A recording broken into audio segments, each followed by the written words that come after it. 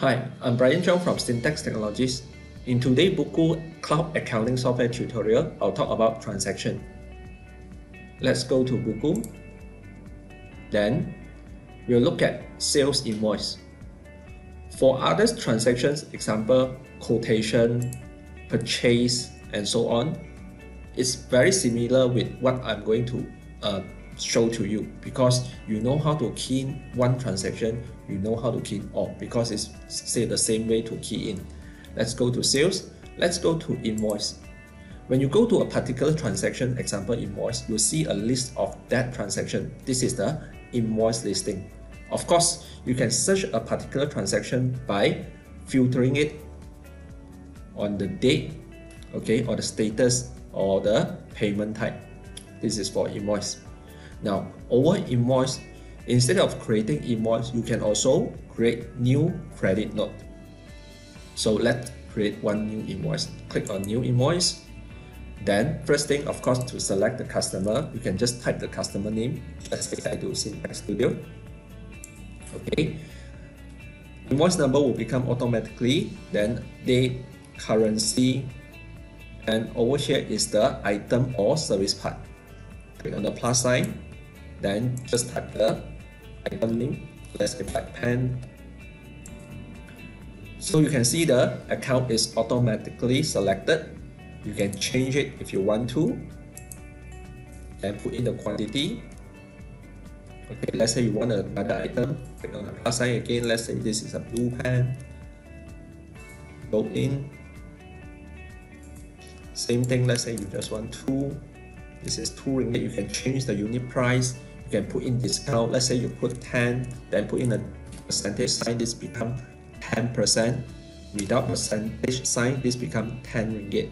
Okay, I don't want to put in the discount. And scroll down a bit. Over here is the payment terms.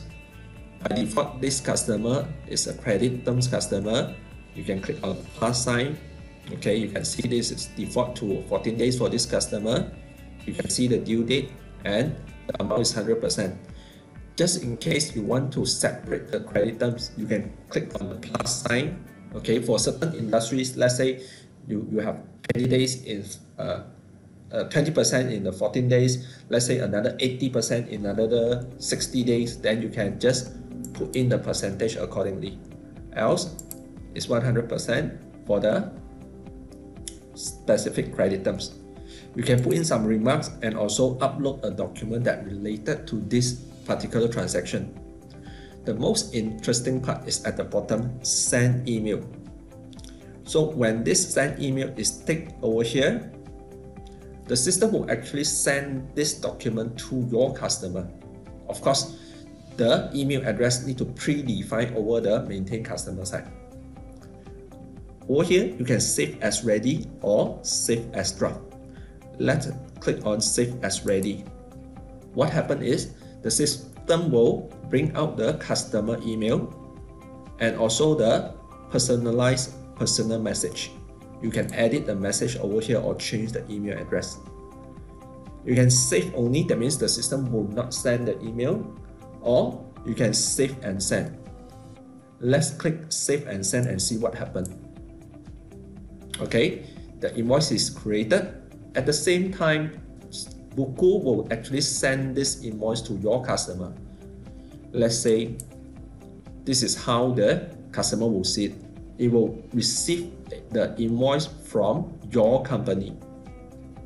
You click in, you actually see that the email address who send out the invoice is not your company, but is from Bukku. So scroll down, this is your personalized message. If you want to view the invoice, click on view invoice. So this is the standard template, how the invoice look like. You can actually download or print the invoice. So this is how one particular transaction, example invoice, work in Bukku. You can see the quotation is similar. Same thing, select customer, put in item, then save. So system can also direct email the quotation. Let's go to payment. Same thing when you go to payment, it's a list of all the payments. It will actually show the status also.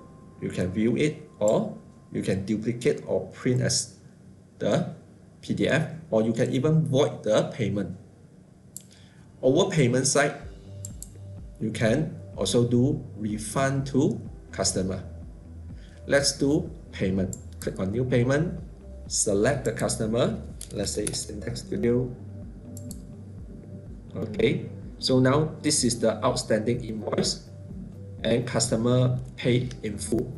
Deposit, this is the debit side, deposit into which bank account or cash. Let's say amount received is full, that means 104. Payment method, let's say this is online payment. The receipt number will automatically generated. You can put in the remarks. Okay, let's say this is online slip. Online slip 1, 2, 3, 4, 5. Okay, you can upload the slip. Okay, then just save again. Send email. Call out the email address, and this personal message I did not predefine. You can just type thank you. Okay, save and send. Okay, same things at this point of time. Your customer will receive the receipt from you, your personal message, and he can view or download the official receipt. So with this function, you do not require to convert to PDF, to attachment, then email again. So the system automatically help you to do all these things. So let's go to purchase. So this is where you key in the supplier invoice, new bills, select your supplier. Okay, this is your supplier invoice number, so that's why you should follow and key in accordingly the date, okay, and the item. Let's say you purchase the black pen.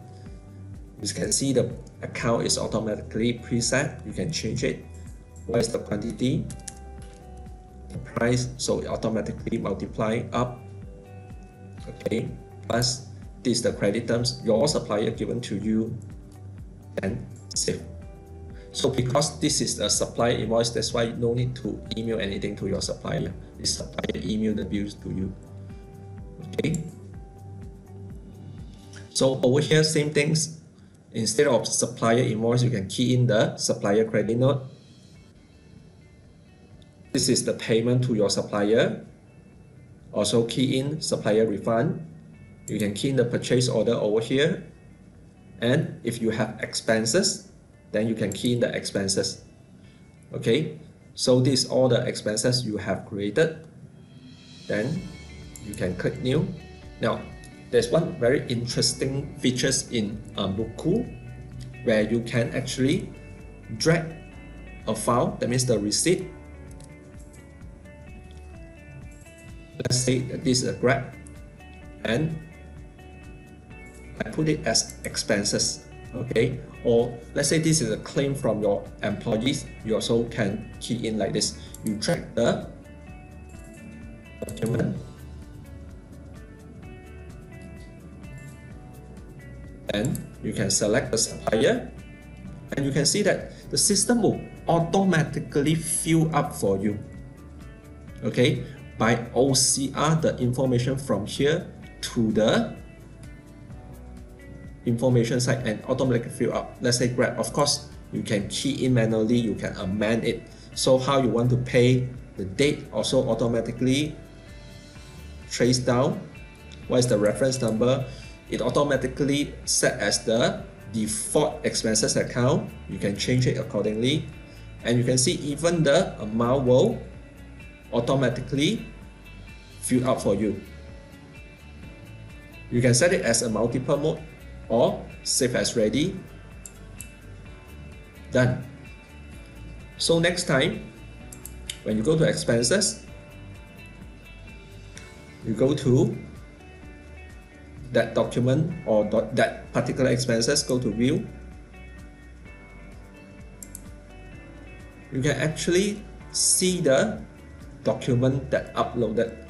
Imagine you are an accountant. How easy it is if your customer upload the file, upload the receipt. So you just do the checking instead of manually key in everything. Okay, of course you can amend accordingly. So this is how you do your expenses. Now, then under bank, of course, there will be money in, money out. Okay, let's say you have others income instead of sales, you can do in money in. Money out is, let's say you pay out certain things. Okay, fund transfer, you can transfer from one account to another account. Okay, then bank account, this is your bank informations. What you can do is you can deactivate it, or you can go to new, create a new bank account, or go to, let's say Maybank, go to view. If there is any bank reconciliations, okay, or new, this is where you can key in the bank reconciliation. So currently you still need to do manual reconciliation. Okay, as normal, according to the bank statement, you just put in the statement balance, then you just recon accordingly. In future, what we'll have is called auto bank reconciliations. So for all this bank, you just need to upload the statement in PDF format, then we are able to do the automatically bank reconciliation for you. Okay, so for accounting, there will be journal entry where you can key in the journal entry. Of course, over here you need to know the debit credit.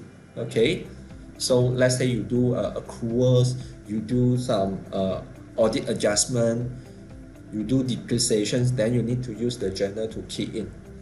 So basically, this is how you do transaction in Bukku Cloud accounting system.